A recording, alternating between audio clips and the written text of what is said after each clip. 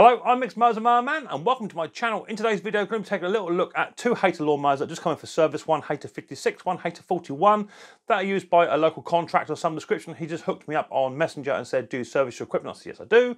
And he said, I've got to bring those down. I've got another Hayter to come in as well, and some strimmers maybe. So yeah, looking good. So maybe got another contractor in. That'd be great. Get his machine all up and running and service. That'd be brilliant. So now's the time to sort of get your machine serviced, ready for the season. So I've just been out and bought myself online just some cheap copy Briggs & Stratton foam filters. I don't buy the genuine ones for these because it's just not worth it, but just a foam filter. You can get those for less than about 70p each, something like that. Picked myself up a box of 10 ES spark plugs, a box of 10 B2LM spark plugs. I've got my range of oil already. I've got my sharpening flappy disc ready for sharpening the blades. I will replace them if they need it. Also, I've got loads of pull cord anyway because I buy my pull cord by about 100 metre lengths, and so that was good from 2 years ago, so I'm still getting through that. So yeah, very, very good. So if you want to see how to service your Hayter 56 lawnmower or your Hayter 41, they're pretty much the same. Then stick around and watch this video because you could save yourself a few pennies rather than put it into a lawnmower dealership and getting them to service it at a cost to you, where you could probably do your own service for around about £15 to £20, give or take, depending on where you buy your parts, whether they're OEM or whether they're Chinese spares. You run a risk if you do either, so it's up to you. If it's your first time watching Micks Mowers and Mower Man, hit the old subscribe button and whack the old bell. Set notifications to all, that way you'll be told next time I upload another video. So without further ado, let's get down dirty. Let's get the first service of the year underway.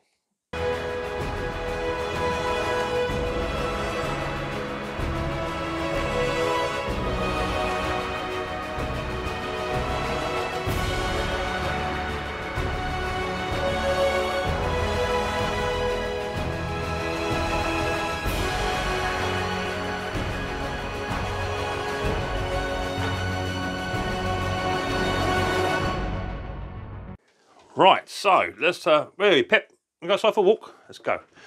Right, outside for a little stroll. Let's go and get the first lawnmower in. Now, just a word of warning. If you're going to get into servicing, you need to make sure that the machine you're going to service is actually running right. Because if it's not running right, when you go to service it initially, that becomes a repair. And you'll be in a repair service. So let's bring it back here a touch because I used a new phone, and so we've got a bit of a wide-angle lens on it, not compared to my GoPro. So I've got two in. I've got a Hayter 56 and a Hayter 41. We'll come back to the 41 in a bit. Let's try the Hayter 56. That'll be the first one on the old bench, I think. Let's have a look at it. Let's do that up. Now, it is a standard service, so that is to include blade sharpener and balance, spark plug, oil change, pull cord if necessary, blade sharpener and balance is necessary, oil change, all that sort of good stuff. Doesn't include the belt, because the belt is additional. I did tell him that, but he did say that it pulls like a train anyway. He did also say the electric start doesn't work, because I think the battery's flat. Yeah, there's a dodo. Oh, that's not even plugged in. I was looking at it when he turned up. So we'll put the battery on charge for him, but I did say I'm a bit gimmicky because there's no alternator on these. So it does work, but battery's flat. Yeah. So there's not enough there to start that. Let's see if it starts, because as I say, if it doesn't run right, then it's not a service, it's a repair service. So it's got to run fine.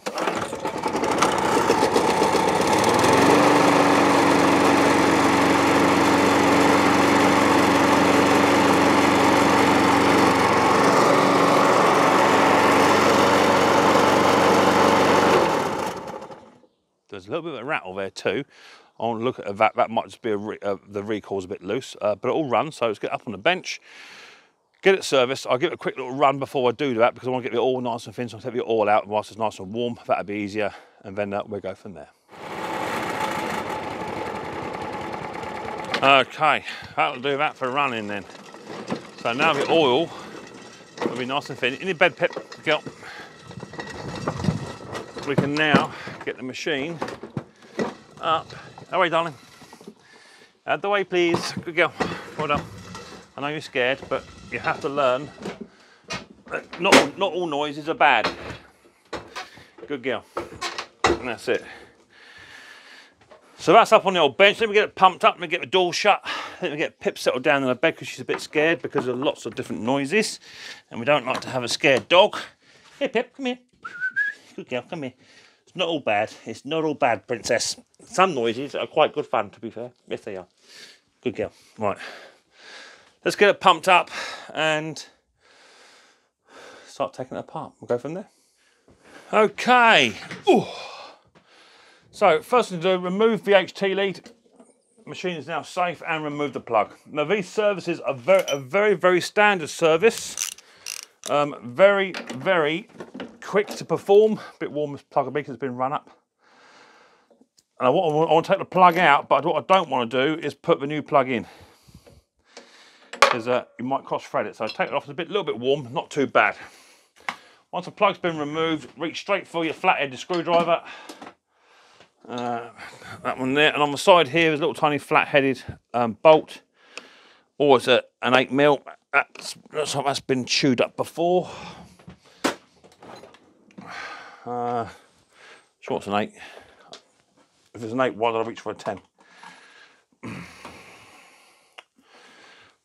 So in here is just your air box, and all we're going to do is remove the air box. Quite straightforward.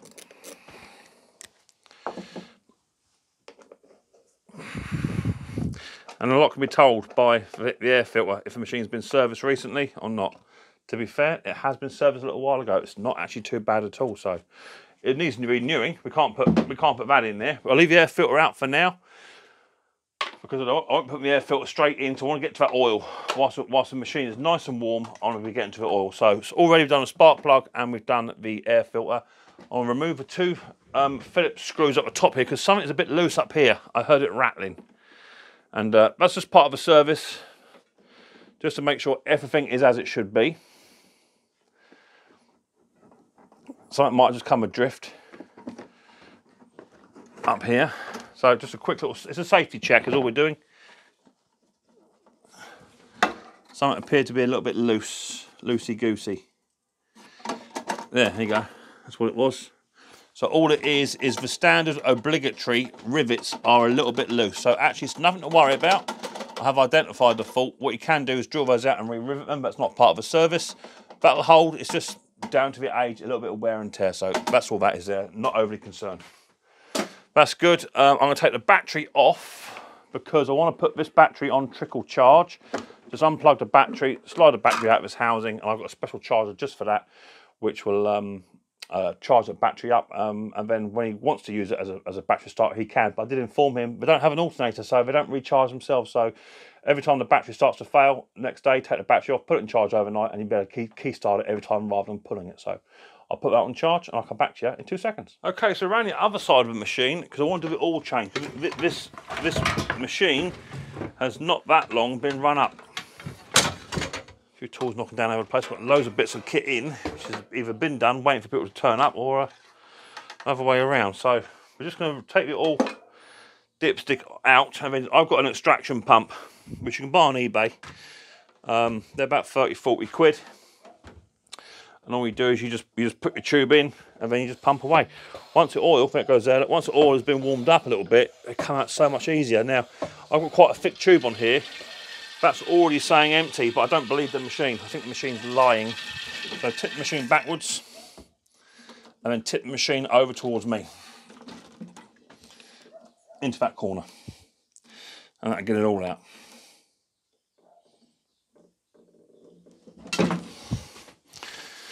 There it goes. So that's all the oil out. I dare say the machine was running on low oil.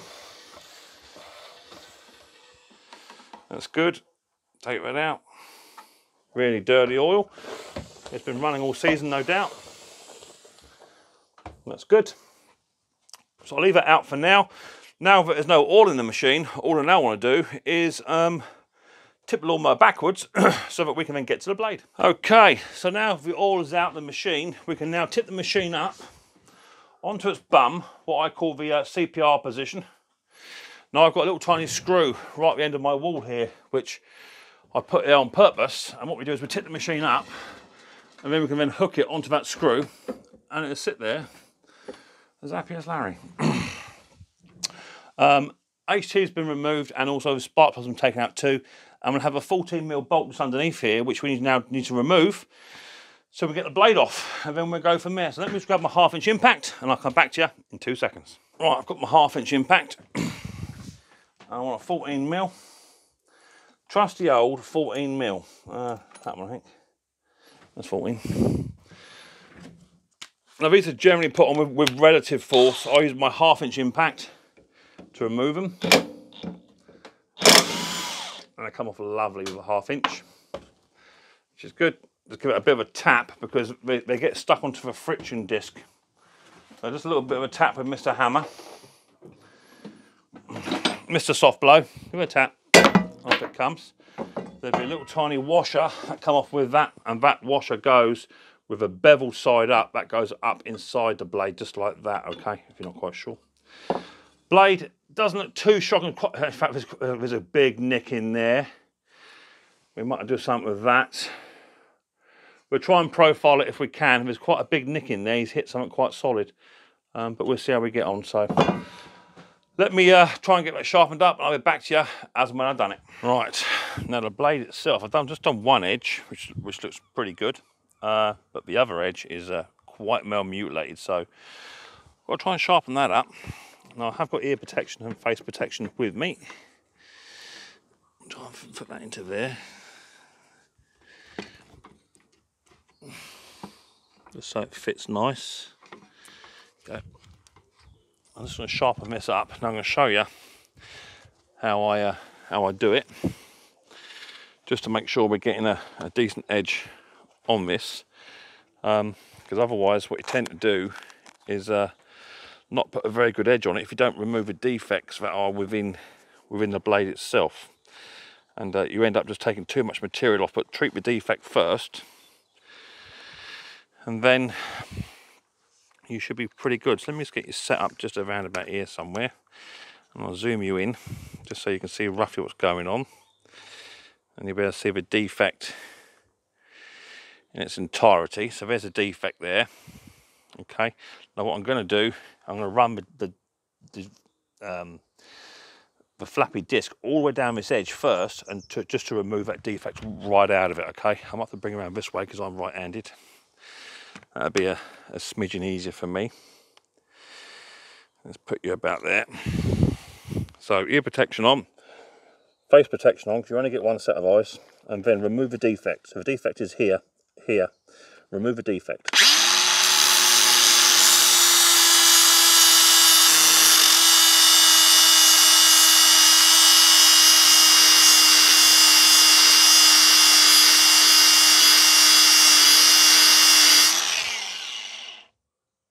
Okay, defect's now been removed, as you can see, so there is no longer a defect there.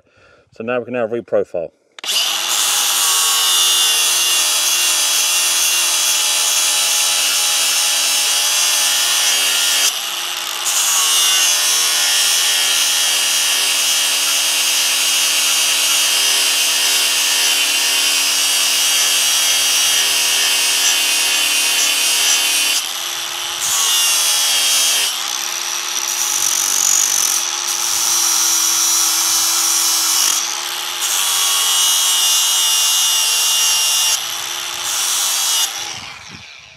And there you go, defect now removed.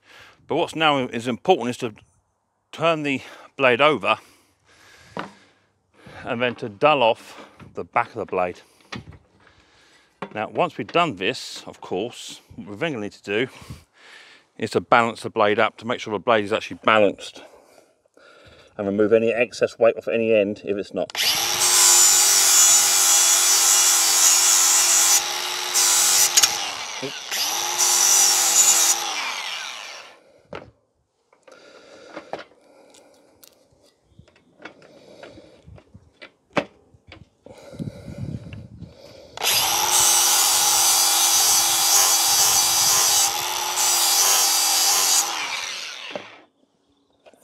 And then I'll just balance it up and see how we're getting on.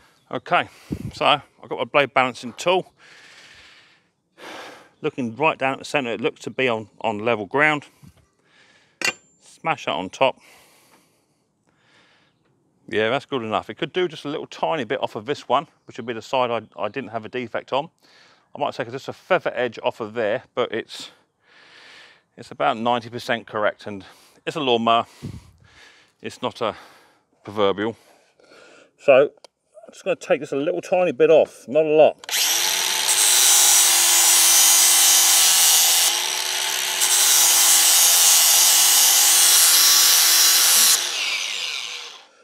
I'm going to try that again.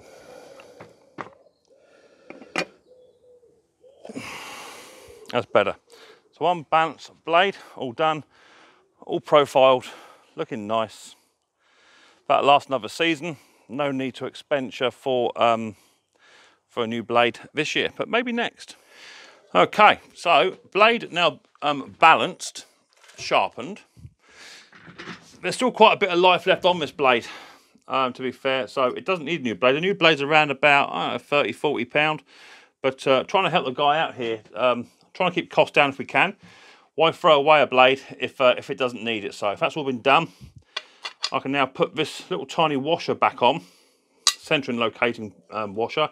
That goes on so that it hits the bottom of the blade, because you want your lift to be up on the inside. So just get your bolt, stick it through, centralise your bolt onto your friction disc. Grab your 1/2 inch impact if you got one, and then I don't want it on massive torque. I don't want it on quite low, to be fair, to do it back up. I just want to snap it otherwise. Bit hard on that, Mick. That's plenty. So it's not coming off, but it's not on there colossally tight. So that is the blade sharpened and balanced. We can now put the lawnmower back down onto its roller and wheels. That's good. And the only one thing else I want to do now is I'm not quite sure what type of fuel this gentleman's been running. Just want to take the carburetor nut off, just to give it a bowl off, just to give it a bit of a clean, to make sure that when it goes back after service, it's not actually going to fail with a fuel problem, because no one's cleaned the carburetor. The carburetor is not part of a service. Okay, so all I want to do is just want to get underneath here, where the carburetor is. There's a little tiny 1/2 inch jet bolt there. I'm just going to clamp the fuel off with my clamps. I don't know how much fuel's actually in the machine, to be fair. Let's have a little look. I'm shouting because I've got still my earplugs in. That's better. There's a little bit of fuel, not a great deal. And all we're going to do is just going to get a rag, because although the machine is very, very old, it's still someone's piece of equipment on smashing the paintwork up. A bit of a rag, just to protect against any fuel spillage. And I want to get a 1/2 inch. 1/2 inch socket would be good. Now my 1/2 inch has actually gone for a Burton on my big set. I've actually lost that. I don't know where that's gone. I'm a little bit annoyed with myself for losing it. That's a 1/2 inch on a small set. That'll do me lovely. And I want a little tiny ratchet. I'll probably have one out earlier on. And all we're going to do is hook up the 1/2 inch underneath here. Little tiny 1/2 inch bolt there, and just loosen that off. And now you're going to put your finger up onto the bowl, because we don't really want the bowl to come out unless we don't have to. If a bowl comes out, it's not the end of the world. 9 times out of 10 they just stay there, but we're just taking a little tiny bit of time here. The bowl's going to come off anyway. Now the good thing about these Quantums is that the bowl is actually like countersunk inside the bowl. So once you remove the nut out, you can remove the bowl comes out, and you can tell just what's in there. And actually there's a little tiny bit of water in there. Not a great deal, just a little tiny bit. The bowl's in good condition, which is great to see. But he does say he does use normal, regular pump gas. So because he does that, I have told him or advised him to try and look over to other means of petrol, like the ethanol-free stuff, Aspen fuels and what have you. Not that I'm sponsored, because I'm not. But they are just a better fuel. Although they're more expensive, they do better for your machine. And it could be a question, just put your prices up slightly, just to counteract the cost of the fuel. But now just give the outside of the bowl a bit of a clean and a tidy. Just want to grab this little tiny jet here. This is the one that you'll have problems with straight after a service. You can always guarantee it. That's the one you have problems with. And I've got a little tiny drill here, which is what I use on a daily basis, just to drill out these little tiny jets. Now, on most Quantums, this is the one you want, little tiny thumb drill. And all you want to do is just literally just run that in very, very gently. And all we're doing is just refacing that. See how easy that went in with no effort. See that? Really lovely. Now that's what you want to happen. Just running it gently. And all it's doing, that's just taking off all the months and months and months of grime. It's all it's taking off. It's not taking no material off. It's just refacing that drill. It's all refacing that jet. That's all it's doing. Okay. You can actually pull it out after that. Give it a little bit of penetrating lube.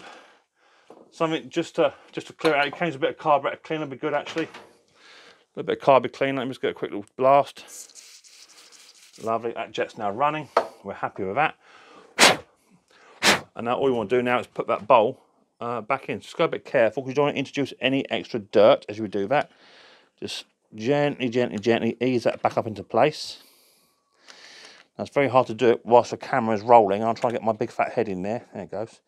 And just make sure that the carburetor is centralised, the bowl centralised. Once it is, get your little tiny jet, locate the hole.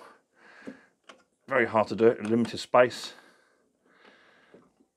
And just slowly start to run that back up. Once it bites, you know you're away. Yeah, mine's bitten. But now you can go with confidence. You haven't done a carburetor clean. All you've done is you just rimmed out that main jet, okay? Because a carburetor service is a completely different issue. Okay, it's not part of the service itself. But I just like to, with his Quantums, just drill that jet out, put that back into place, release your fuel clamps, leave it for 3 or 4 minutes on a fresh bit of rag. Make sure you've got no fuel leaks. And if you've got no fuel leaks, you're golden. Okay, so to finish off the service, all we've got to now do is stick in a new air filter.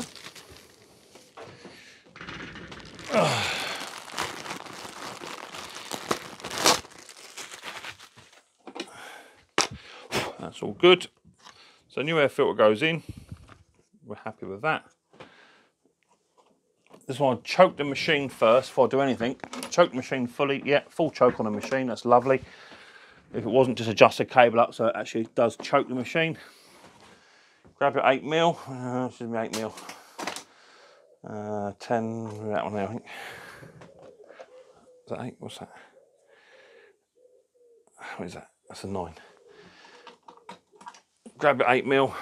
Loosely do up that little tiny nut. Bolt, sorry. Do him up nice and loosely. Get that running.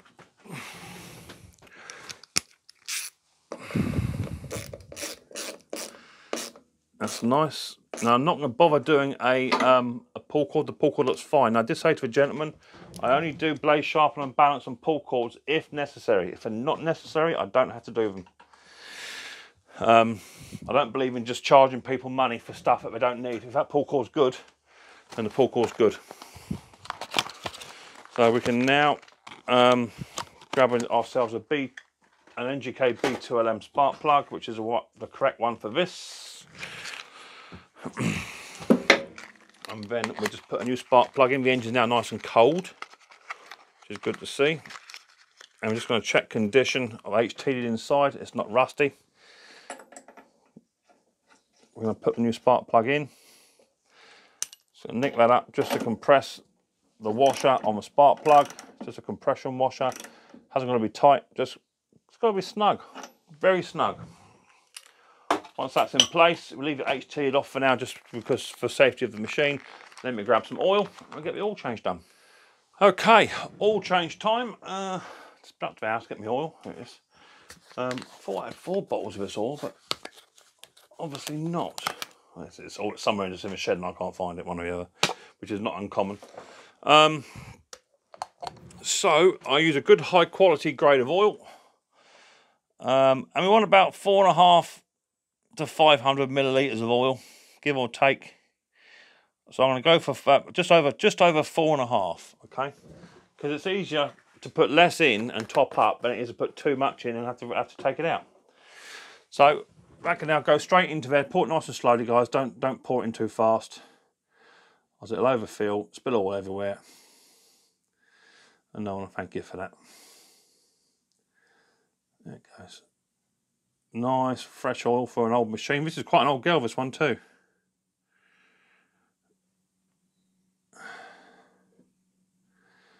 In it all goes. I know definitely that just under 500 mil will just about nearly fill this machine up. Very nearly. So I just want to let that settle now. Let that settle away. And we'll come back to that in 2 or 3 minutes once it has settled. Just to check the level and top off, okay? I'll leave the battery on charge overnight because it's a trickle charge bit of kit, and it will require that. Now the only thing left to do is just to double check the height adjustment all works, check the cables are all working, dead man's handle, all that sort of stuff, okay? That's all part of the service, making sure that the machine is good to go out the door, okay? And that's what people are paying you for, to make sure you're using good reliable parts and that the machine is actually ready to rock and roll. So when he goes out there Monday morning to go and cut his first lawn, this machine will start, it will run, it will do everything it should do. There's no screw in there. Mix, we'll find a screw to put in there in a second, just to hold that down, because that just flap around in the wind and cause half the rattle. So let me go find a screw for that, and I'll come back to you in 2 seconds. Right, so that should now be the Hayter 56 all done. What are you barking at, Pip? I'm a cat. So let me just spin you around here. That's a Hayter 56 now all done. My lawn looks lovely, but I know it's not. My lawn is absolutely shocking at the moment. Pip's trying to chase a cat. So Hayter 56 now all done, all topped off. Just want a little tiny bit. Bit of a clean from WD-40, just a bit of a shine up. Pip, come on. Good girl. Come on. Come on. Pip, Pip, come on, girl, come on. So let's try and start it now. The battery's still on charge, so let's bring that height control up just a touch. I'll leave it where it is, because he's actually set it where he wants it. So pull start, see what happens.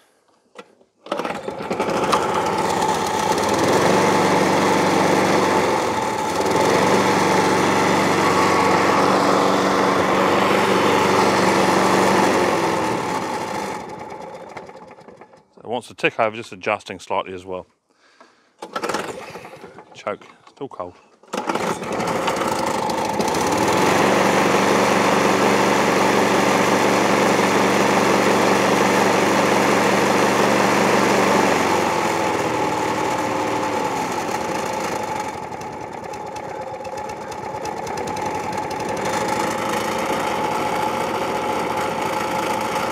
That rattling noise is that recoil.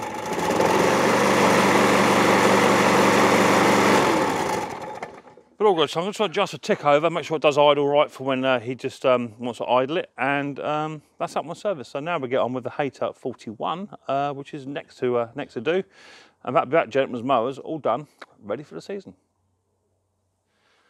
Okay, so that's the Hayter 56 now all up and running. New spark plug, new air filter, all changed, base sharpener and balance, pull cord was fine.